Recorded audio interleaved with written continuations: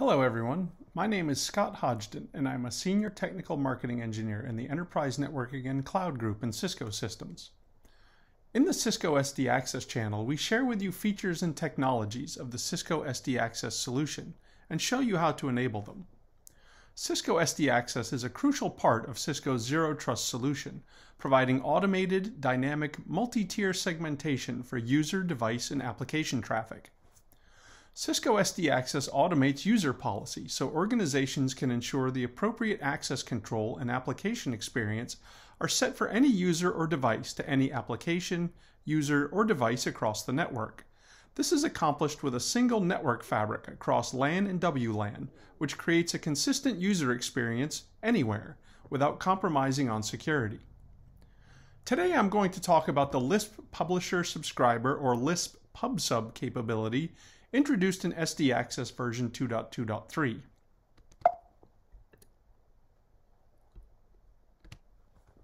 The first thing I usually ask myself when looking at something new is, why was this new capability introduced? As shown in this diagram, before LISP PubSub, a combination of LISP and BGP was used as a transport to propagate prefixes between the control plane and border nodes in a fabric site.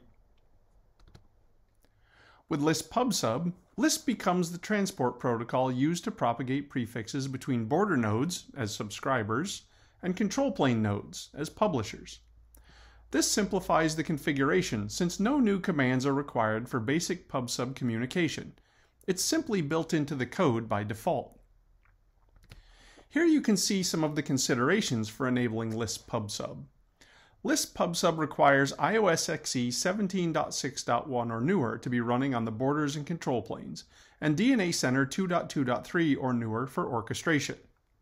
For new fabric sites, LISP PubSub should ideally be used unless the new fabric sites are connected to an existing SD-Access transit that is using LISP BGP.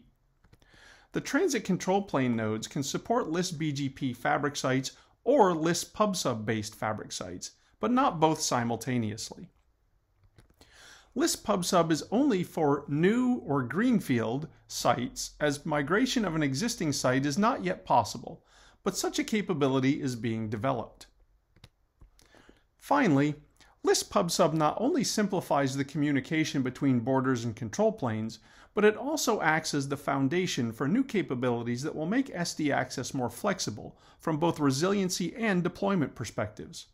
Features such as dynamic default borders and SD-Access extranet rely on LISP PubSub as a foundation. These will be covered in separate videos in the SD-Access YouTube channel. Now let's have a look at how LISP PubSub is enabled. Now that we've had a look at the overview of LISP PubSub, let's have a look at how we enable this. And there are two places where PubSub is enabled. Either in a site control plane or in a transit control plane when using SD-Access Transit. And we're going to look at both here. So we're going to come here and we're going to look at provision and fabric site. And we've already got a fabric site set up in the sense that there's devices assigned to this SD02. And if we have a look at this really quickly, we're going to see that I have DC-TCP, which is transit control plane. I've got a border, I've got a fabric edge, I've got another switch hanging out here, but we're not really concerned about that. We're going to focus primarily on the border, where we're also going to run a control plane, and that's pretty common. I would say in 95% plus of deployments, you'll find a control plane co-located with a border. And then in the case of SD-Access Transit, you'll have a transit control plane. So we're first going to actually enable LISP PubSub on the transit control plane, and to do that we're going to go back to fabric sites and we're going to look at transits. Now I don't have any transits configured here, so let's create a transit and we'll just call it PubSub for lack of a better name. And you'll notice here I can now choose if I'm doing SD-Access Transit if I want LISP BGP, which is the prior method, or the new method with PubSub. And in this case obviously we want to look at PubSub, and since there's no other SD-Access and transit environment existing, we can do this. So I'll say PubSub, and I need to find my transit control plane node site, and if you recall this was SD-02, so there we go, I want to use that. And now I can get a list of devices that are possible to run the transit control plane in that site, and I want to use dc-tcp.demo. So I'll do that. I'll say save, I'll say apply, and it'll go pretty quickly. As you'll notice here, submitted, success. And if I go back to the site now, I can look here and I can see that I've got transit control plane. Notice it changed blue. There's a little TC here to indicate transit control plane. And if I come in and I do a quick command here, if I do a show LISP service IPv4, I'm going to get a lot, but I'll just scroll up a little bit here. And you'll notice now that it says right here, publication subscription enabled, publishers not found. Well, the transit control plane itself is a publisher. So what it's saying is there's no other publishers talking to it, but the transit control plane itself is a publisher because all control planes in a PubSub environment are publishers. And so I have the publication subscription enabled, the PubSub enabled here. So I'm going to close this out. I'm going to go back to my site here, and now I'm going to enable the control plane and border function on this device here. And so first I'm going to do border, and I'm going to come here, I'm going to say enable layer 3 handoff, because you have to do at least a layer 2 or layer 3 handoff when you enable a border. Now I have a transit site of my PubSub, so I'm going to choose that one, and I'm going to say add. There's nothing else I need to do there. I'm not doing an IP transit, so that's pretty straightforward. And now I'm going to do the control plane piece. Now, when I do a site control plane, these are the options I'm given.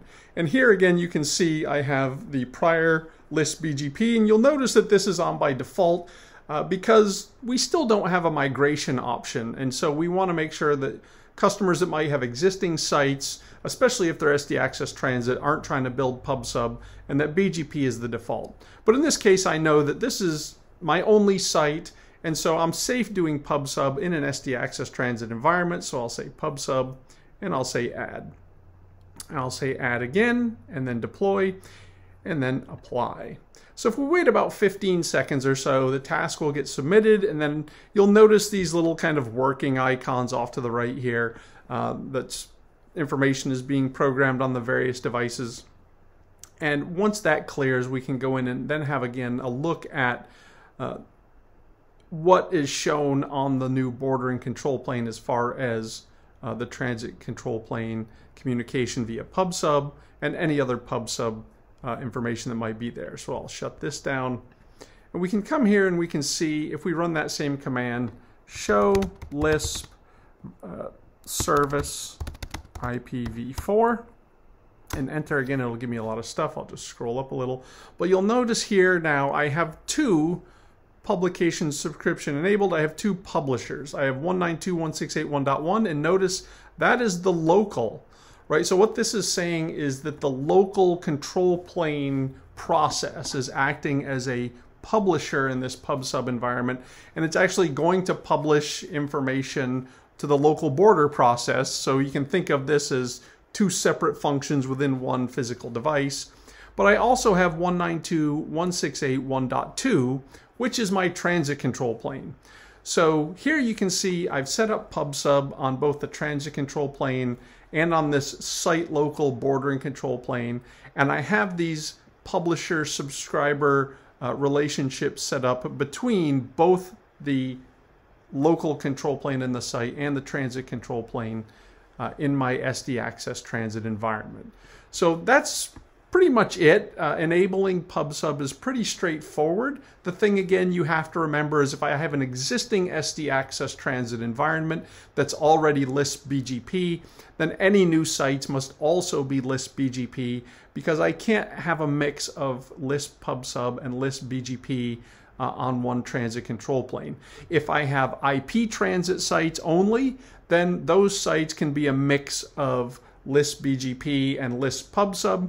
Newer sites might be able to take advantage of some of the new functions, such as the dynamic default border capability that I previously mentioned we'd cover in another video on this channel. So that's pretty much it. It's pretty easy to enable PubSub, and hopefully you'll see some of the added benefits as we release the other videos showing these new capabilities like the border convergence and like SD-Access Extranet. So I thank you very much for your time. Hopefully you got a lot out of this. Don't forget to like us, and have a great day.